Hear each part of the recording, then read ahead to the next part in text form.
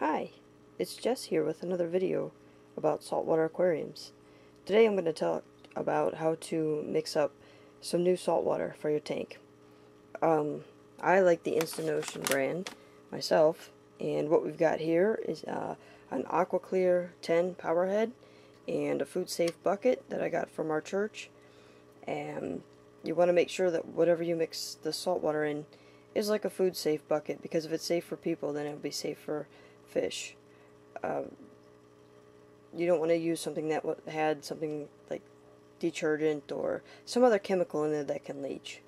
Anyhow, today I'm mixing up a little bit more than a gallon. So I've got a measuring cup here, just your standard measuring cup. This one is half a cup because I usually mix up a gallon. I have a 10-gallon tank, so when I do a water change, it's approximately a gallon. And I need half a cup of salt here per gallon of water to mix up about it gets us in the neighborhood of 1.020 to 1.024. You kind of got to play with it. It's something that you'll just have to learn as you go along. So basically you just you get a scoop of salt, and this one's not quite level, but that's alright. It's better to mix it a little bit less than what you want. That way you can adjust. You can always add more salt, and if you go over the amount of salt, in other words, you check it and your specific gravity is too high, that's okay, because you can just add a little bit of water. And in my case, I like to use RO water just out of a machine. Usually go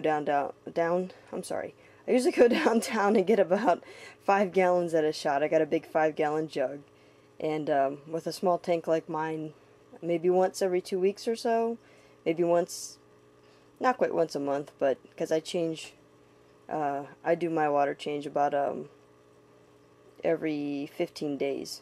That's what it comes out to when I do my nitrate and ammonia test, and I'll be putting up more videos about that pretty soon. So anyways, we just put our salt in there and we let this mix up, and I'll be back in a little bit to show you how to check it with the hydrometer, and see you in a bit. Okay, I'm back. It's been, I don't know, about 10 minutes or so, so the water's pretty clear, so let's check it and see where we're at.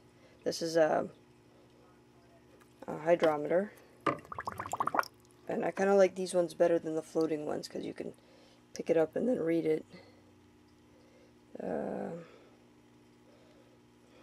Alright, I don't know if you can see it very well, but it is at about 1.012, so it's still really low. So what I'm going to do is just add some more salt, wait a little bit longer, and then recheck it. So I will see you back here in another few minutes after we let the salt mix into the water. There's no really rhyme or reason about how much you add. Sometimes I just go by handfuls. Just add a little bit at a time, and keep rechecking. So we'll see in another few minutes. Like I said, there was more than a gallon in here to begin with, so that half a cup I knew it wasn't going to be enough, but that's alright. So no big deal. We just add some more salt, and I'll see you in a few minutes. Okay, so it's been a few more minutes. Let's see where we're at. Just dump this little fella in here. Up. Uh-oh. We are up in the high section. Okay, so that is about it's about I gotta hold it up here out of the way. 1.024 to 1.025. Okay, that is a little bit high, but there's a really simple solution. All you have to do is add water, which I can't show you doing that because I can't hold the camera and pour the water at the same time. But no big deal. I just have my water in here in this big old jug. I just add a little bit, and that'll come right down. No big deal.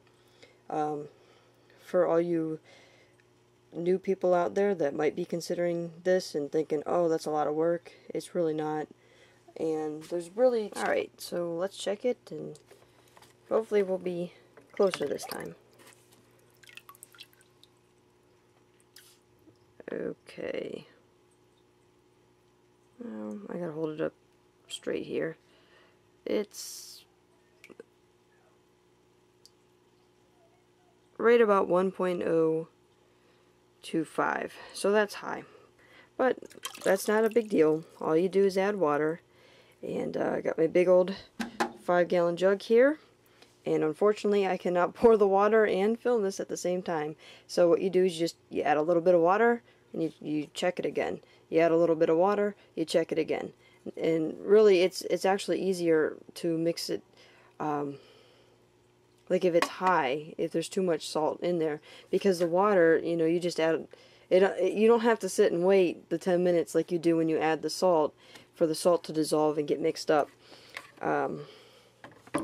So I did want to touch on really quick, if you're new to the hobby, you may have read about that the water has to match the pH and the salinity exactly in a new tank, or in other words, the water that you're adding needs to be exactly matched. And for pH, that is pretty true. You need to make sure that the pH is fairly close, because even if the pH is off, like even a tenth or some, okay, I'm sorry, the pH does need to be pretty close. So if your water, when you're checking your water, like sources to get the water from, like I said, using a machine, you're pretty much going to get the same consistency of water all the time. But the pH does need to be pretty close to what's in the tank, because if it's not, that can be a shock to the fish.